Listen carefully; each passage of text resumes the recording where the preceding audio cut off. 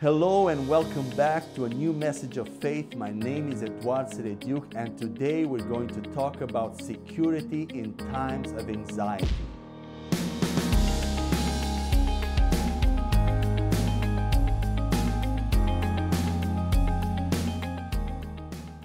The world and the news is talking so much about coronavirus during these times that it's almost like a continuous song. It's overwhelming and it's damaging to us. Some of us need to watch or listen to the news, but even if you have to listen to the news, try to listen to the minimum necessary, maybe just the headlines, but do not continue browsing through your social media and listen to every little thing, every piece of news. There's a lot of fake news out there. And if you do have to listen to them, at least end up with focusing back on Jesus. Talk about Jesus to your family, sing to Him, worship Him, and declare His word over you and your family. When the people of Israel were in the wilderness and they needed water, Moses just hit the rock and water came out abundantly. Rivers of refreshing waters in the middle of the desert. Who is that rock for us today? Our Lord Jesus Christ. Another time when the people of Israel came to the bitter waters of Marah, the Lord showed Moses a tree that He cast into the waters and they became sweet. Amazing. There God made a covenant with Israel, telling them that He will not put on them any of the diseases He brought on the Egyptians. Why? Because He is the Lord that heals them. Then on another occasion, serpents, and if you want to call them corona serpents, they came on them, and Moses told them to look at the bronze serpent that God told him to lift up, and they were healed while they were looking. Imagine that they have to keep their eyes focused on the bronze serpent while the venomous little serpents were still crawling on their bodies and on their feet. In the same way, we do not know for sure how this virus hit the world, but what is certain is that the world is now literally on its knees by something that cannot be even seen. And I'm here to tell you that this virus will not reign. It seems like it's reigning because it's on the lips of everyone. People are talking only about it. But let me tell you this. The Bible says that we reign in life. We, the believers, the new creations. Romans 5:17 shows us the way we reign in life. It says this: "For if by one man's offense death reigned through the one, much more those who receive abundance of grace and of the gift of righteousness will reign in life through the one, Jesus Christ." Amen. Such a powerful verse. If this sickness, COVID-19, reigns through the one, or it seems like reigning, much more those that receive or received abundance of grace and the gift of righteousness, which is right standing with God, they reign in life over any circumstance or sickness. When you are righteous in God's eyes, all the blessings pertaining to righteousness belong to you and me. They fall on you. On one that is righteous, sin or death has no right or claim, no legal right. This righteousness is a gift. How do you receive a gift? You just say thank you. Do you earn a gift? No. Do you have to pay for the gift? No, of course not. Someone else paid for the gift. Is this gift a reward for good deeds or for something that you do? No, it is a gift. Jesus said that before He returns, what is going to happen? There will be plagues, pestilences that are not caused by Him. He just said what is going to happen. The devil is the one doing them because he knows the end is near. His end is near. And he is trying to increase his aggression and plans towards humans ahead of his time. And our job as believers is to lift Jesus high because the world needs him. Death is behind us, it's not a factor. The Bible tells us in Luke 21 verse 28 that when all these things begin to happen, we are to look up and lift up our heads because our redemption draws near. Now, what redemption? The redemption of our bodies, because our spirit has been recreated completely and our soul and mind is being renewed here on earth. But we will have bodies of glory like Jesus, bodies that never grow old or die. Now, what age will our bodies have? Maybe the age at which Adam was created, or the age of Jesus when he started his ministry. But for sure, we will not be old, because aging and sickness is part of the curse. We will not be able to die anymore. We will live forever. All these signs are the birth pangs of the coming of the Messiah.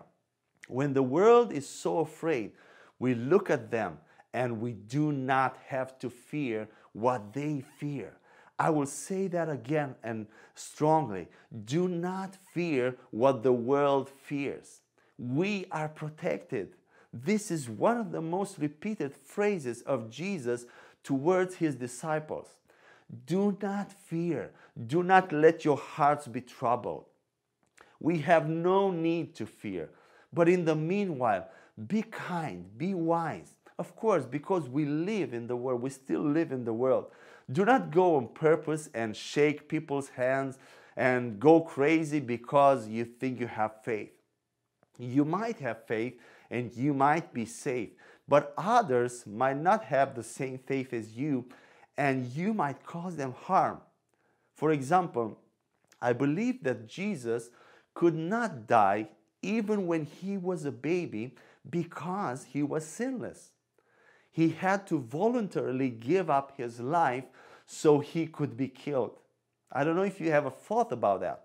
In John 10, verses 17 to 18, Jesus said that he gives his life to take it back and that no one takes it from him, but he gives it himself, and he has authority to give it and has authority to take it back. Even though the baby Jesus could not be killed, yet the angel told Joseph to take the baby and flee into Egypt and wait there until the king dies. The king Herod was out to destroy this child. The thing is this: even if 10,000 soldiers had come upon the baby Jesus, he could not have died. Death can come only on someone who has sinned. The Ark of the Covenant in the Old Testament could not be destroyed even in the enemy's hands. If anyone tried to destroy it, God destroyed by it. So the Lord Jesus Christ, who is the fulfillment of that Ark of the Covenant, could not be destroyed. Yet there is a humility about him. He has become a man, and God allowed him to go through all these human processes like us, to go here and there, to get tired, to sit at the well. And we see his parents took him to Egypt instead of fighting the king or calling for myriads of angels to protect Jesus. They did it like any other man. So there are times when God will tell you, do not go there or there. You might say, no, Psalm 91 is with me. My friend, the God who wrote Psalm 91 is the same God who prompted you not to go there or in some other place and gave you no peace. You need to let yourself guided and led by the peace inside. Let's read the passage from Luke 14, verses 15 to 17, where it says this. Now, when one of those who sat at the table with him heard these things, he said to him, Blessed is he who shall eat bread in the kingdom of God. Then he said to him, A certain man gave a great supper and invited many, and sent his servant at supper time to say to those who were invited, "Come, for all things are now ready." A great supper is not just a 10 courses meal, but probably 20 or 30 courses meal. And God's servant, the Holy Spirit, was sent to invite everyone and tell them to come because all things were ready. When God told Israel to go into the promised land, there were enemies in that land. And 40 years earlier, 10 of the spies gave a bad report about the land. And as a result, the majority believed them and never entered the land. And all the while, God had already defeated the enemies. He had put fear in the enemies' hearts. And the enemies were actually wondering how come it took them 40 years to come into the land. We know that from the lips of Rahab. She was wondering what took them so long, because just a shout brought the walls of Jericho down, and they could have done that earlier. But fear stopped them from entering in. And what's consuming the world right now is fear. People are making decisions out of fear. People are so afraid. Listen, even if you get this virus, you will not die in Jesus' name. Believe God. Believe God not to get it, but if you do get it, believe God for complete healing and restoration. There are two ways of conquering this thing or this virus. First, God's way and will is that you walk in divine protection and health all the time and not be afraid. If God tells you to go somewhere, except for those places where they advise you not to go, then go and do not be motivated by fear. Be led by the Holy Spirit and follow the witness of the Spirit. Second, if you got the virus by any chance, God's will for you is to be healed and not die. So everyone is invited to this great supper where everything is ready and you do not have to pay anything for it or work for it. Everything is prepared for you and it's free. You only need to come. That's all. What was their response? What was these people's response? Luke 14 verse 18 tells us this. But they all with one accord began to make excuses. The first said to him, "I have bought a piece of ground and I must go and see it.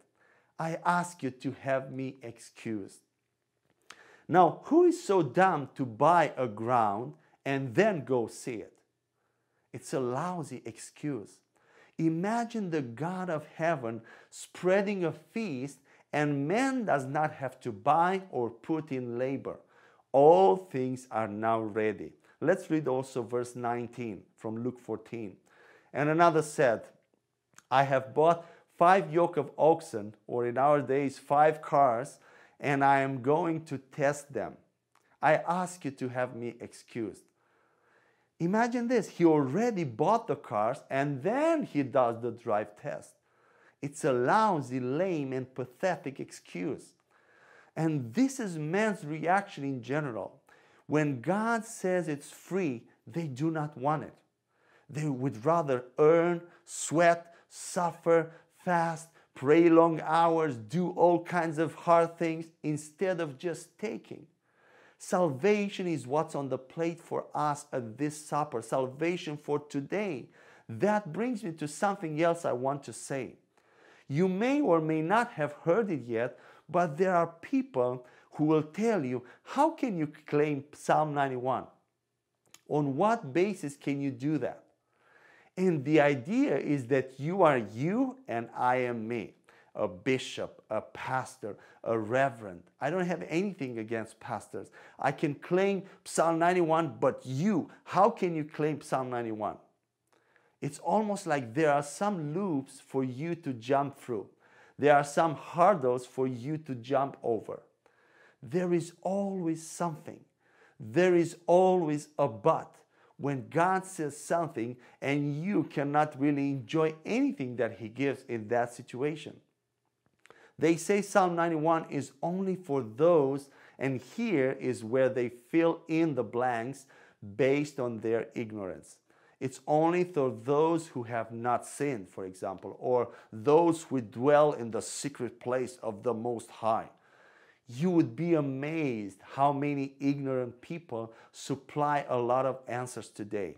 You would be surprised to know how many people that know nothing, I'm sorry to say that, but they talk the most. Let's read Psalm 91 verse 1. It says this: "He who dwells in the secret place of the Most High shall abide under the shadow of the Almighty." So there is a secret place, as this verse tells us. But what is that secret place? They will say it's a special place of intimacy with God, correct? The problem with intimacy is this: how intimate is intimate before you know you are intimate, and intimate enough to qualify for Psalm 91 verse 1. Usually they will try to tell you when you are ready. How are we to understand this secret place in Psalm 91 verse 1? The Hebrew word for dwell is yashav, which means sit or sit down. And in Ephesians chapter 2, the Bible shows us that is already the reality of the new creation. Let's read Ephesians 2 verses 4 to 5. "But God, who is rich in mercy, because of His great love with which He loved us, even when we were dead in trespasses, made us alive together with Christ. By grace you have been saved." So God is rich in mercy.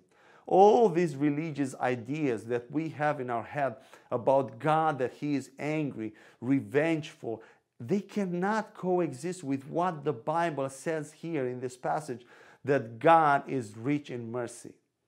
Can any one of you find anywhere in the Bible a passage where it says that God is rich in wrath or rich in anger? Does God have anger? Yes, of course. But for the believer, no. Because Jesus exhausted all God's anger at the cross, and He delivered us from the wrath to come. From the beginning, God's heart was full of mercy. Even in the Old Testament, He is rich in mercy. And this is an age of mercy. Not only He has mercy, but He is rich in mercy, wealthy in mercy. Then the passage we read says this: "Because of His great love with which He loved us," not just love, but great love. This whole plan of redemption was motivated by love. God loves you personally. And Ephesians 2 verse 6 says this: that He raised us up together and made us sit together in the heavenly places, the invisible places in Christ Jesus, the spiritual realm. At the cross, we were crucified with Christ. That's where our identity started. We were buried with Christ and raised up together with Christ. We were in Him. We are no longer outside of Him, but in Him. And whatever it was done to Jesus, it was done to us as well. Just as what was done to Adam, whatever Adam did, you and I shared in it. Whether you like it or not, because of what Adam did, death came into all mankind. And God hates death, and He calls it an enemy. The last enemy to be put under our feet is death. At the cross, God gave us a new ancestor, a new federal head instead of Adam. And that head is the last Adam, Jesus Christ. After He raised up, He made us sit together in the heavenly places in Christ Jesus. So we are there already in the secret place. Would you agree with me that there is no greater secret place than Christ Himself? In the Old Testament, yes, there was a secret place because Christ had not come yet. Would you agree with me that you cannot be in a better place than the risen Christ? We are now seated in Christ. And before any warfare, which is in Ephesians chapter 6, you have to learn to sit. I have to learn to sit. How well you sit is how well you overcome the powers of darkness. How well you sit is how well you walk as a believer on the earth. When the devil wants to affect your walk, he does not focus on your walk per se, but on your rest. When a new challenge comes, what do? I sit down. The faith perspective is this: I am not trying to overcome this, but it has already been overcome for me. And my posture of faith is rest. The more you rest, the more you see the result. John 15 verse 5, Jesus said this: I am the vine, you are the branches. He who abides in me and I in him bears much fruit. For without me you can do nothing. Simple, right? Abide in him means rest in him. You are in him already. Stop trying to get in him when you are already in him. Stop trying to get in a room when you are already there. So every fresh challenge, even the COVID-19, what does it mean? Let's read Ephesians chapter 1, verses 20 to 21. Which he worked in Christ when he raised him from the dead and seated him at his right hand in the heavenly places, far above all principality and power and might and dominion and every name that is named, not only in this age, but also in that which is to come. Amen. In this passage, the Bible says that Christ has been seated at God's right hand, far above all principality, power, might, and dominion, and every name that is named in all ages. Now, how far is Christ from COVID-19? Far above. But you are in Christ. You and me, we are in Christ. So then, how far are you from COVID-19? Far above. That's right. The reason Christ sat down and you are seated with him. You do not sit until your whole work is finished.